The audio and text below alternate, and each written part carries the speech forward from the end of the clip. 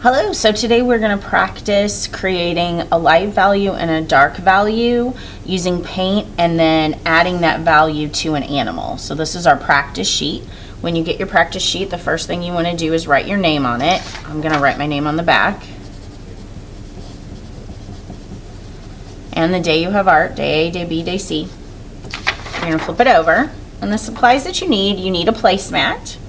The placemat is a good place for you to rest your mixing tray on. You need a mixing tray. You need two of one color. So you choose one color. The color cannot be black or white. So any of the colors back there in the rainbow, brown. And then you're going to add a white and a black. I got two paintbrushes, large and medium. You are going to need a sponge and a water basin. So I like to put my water basin and sponge on a blue lunch tray to carry to my table. And what you're going to do is you are going to mix the color in with the white and maybe black in with the color. You don't need a whole lot of black, but you do need to leave some plain color. So I'm going to leave this as my plain purple, and I'm going to add purple to this white.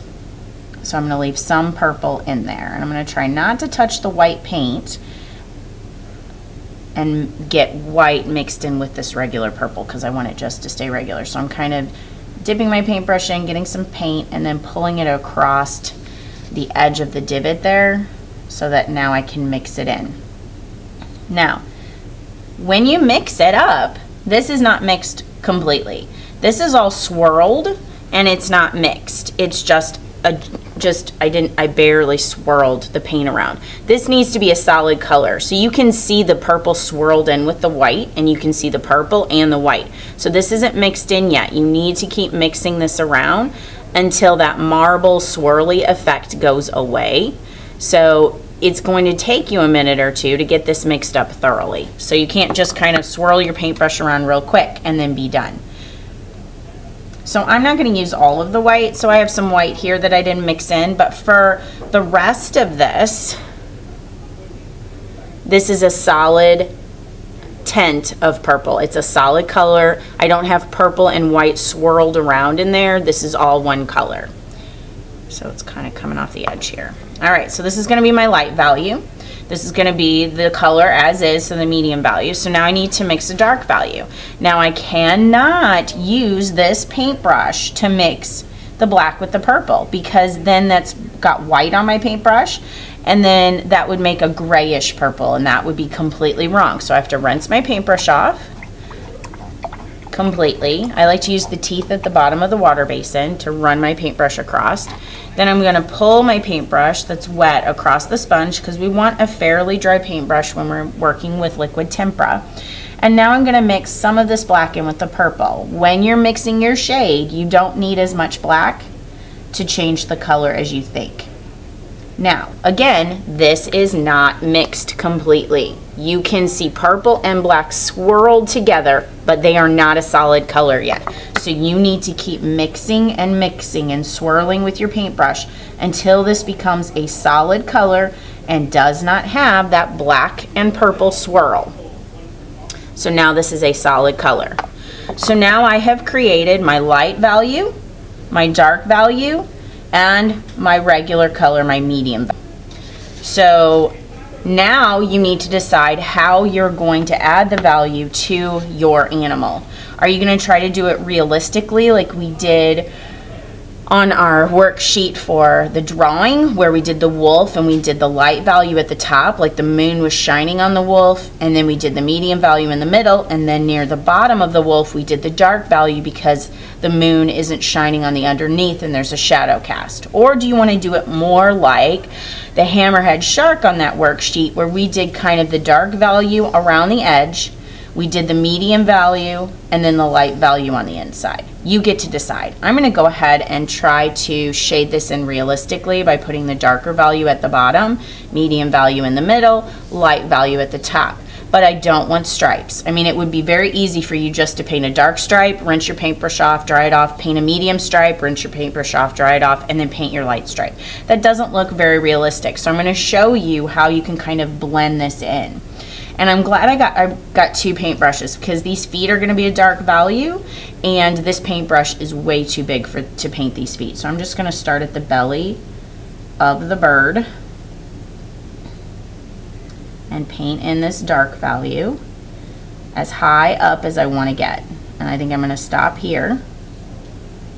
I'm going to set my paintbrush down. Actually, I'm done with this, so I'm going to put it in the water, and I'm going to take my medium paintbrush, get the dark value on my medium paintbrush, and paint in these feet very carefully.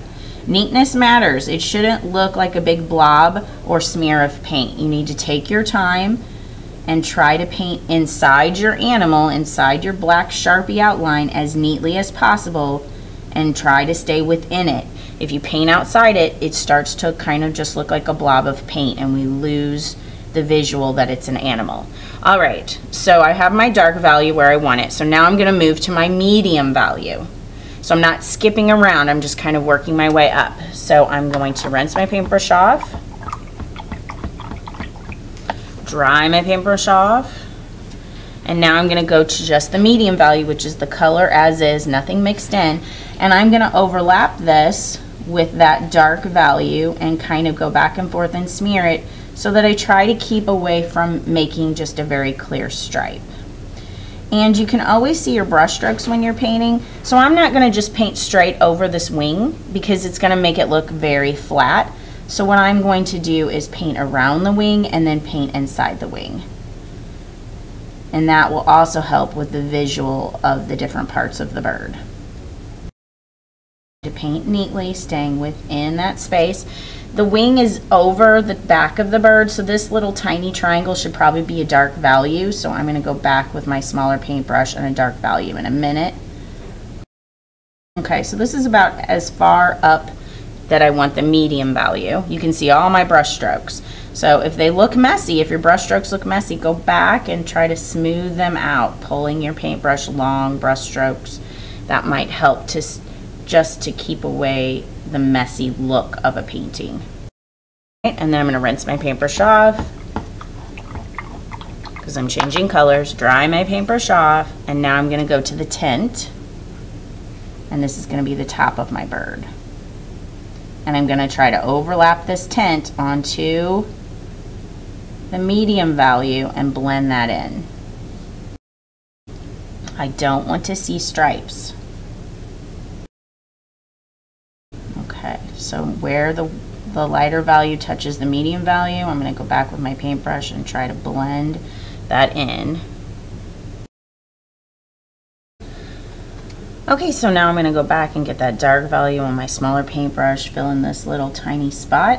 And then for the head, as an artist, I can decide what I want to do, but I'm trying to do it realistically with the lighter value at top, medium in the middle, and the darker value at the bottom. So this is going to probably need to be lighter value, and so I'm going to use my smaller paintbrush and the lighter value to fill in. Neatness matters, so try to stay within the space. I'm going to use it to fill in this, and I'm not going to paint over the eye. I'm going to paint around it as carefully as I possibly can. I didn't do a perfect job, but I didn't just paint over it sloppily, so neatness matters. I can't stress that enough. Take your time, don't rush. And then finally, the beak. Now at this point, I would like you to look at your animal, look at the bird, because we're all doing a bird together, and make sure it's not a stripe. We don't have a straight line going across the bird, and we really don't. I've kind of blended them in. Now, if you decide to do your bird where you do the outline, the dark value, then the medium value, then the light value, again, that shouldn't be stripey. So you shouldn't be taking your paintbrush and just painting around the outside of the bird, going over the wing. You want to stay within the bird. And I want to show you what I mean by that. So let's say I'm going to do the dark value on the outside first. So I'm going to rinse and dry my paintbrush, take the dark value. I don't want you just to take the dark value straight up the side of the bird over the wing. I want you to stop when you get to the wing, get that little space, and then pick up your paintbrush again as you're going around the outer edge. If you do it this way, then you don't have to consider where the sun or moon is shining, And where the light value is, you're just doing light and dark value around the outer edge, like we did on our hammerhead. So then I would do this again on the wing. Then I would rinse my paintbrush off, dry my paintbrush off, and go to the medium value, which is just the color as is. And I would blend these, try to overlap and blend these together a little bit so that it doesn't look just like stripes. Painting is hard. Painting takes a lot of practice to make it look not sloppy. So take your time, this is not a race. Okay, and then maybe the rest of the bird would be the lighter value. So I'd rinse my paintbrush off, dry it off, and take that lighter value. Paint in, try to paint in the white paper completely and don't leave any white spaces. All right, that creates kind of a neat effect. I mean, you know, when it starts out, it looks kind of messy, but if you kind of go back and play with your brush strokes and kind of pull them in the direction, like pull them in the direction of the wing, pull them in the direction of the body, it kind of creates a neat effect. And then for your head, you could do it any way you wanted. So on my previous bird, I did the lighter value at the top, so I felt like I needed to do the lighter value at the top of the head, but since I'm doing it where the outline is dark, I could paint this part of the bird whichever values I want, because I've shown and met the learning objective by showing light, medium, and dark value on the bird itself. And again, I'm not going to just paint right over the eye. That would be easy, but it would also look sloppy, so I'm going to paint around the eye using my smaller paintbrush. I'm so glad I got 2 sizes of paintbrushes, because one large paintbrush just would have been way too sloppy to paint in this entire bird.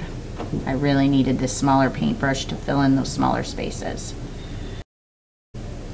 The lighter value is also known as a tint, and the darker value is the shade. All right, and so there's my bird where I just did the outer edge, dark, then came in with the medium and then the light.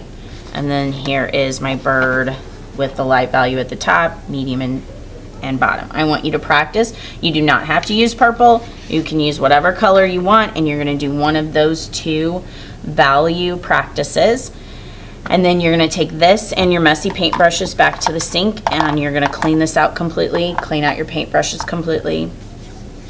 And if you were the last person to use the water basin and sponge, you'll put the tray and water basin and sponge away. Good job, 3rd grade.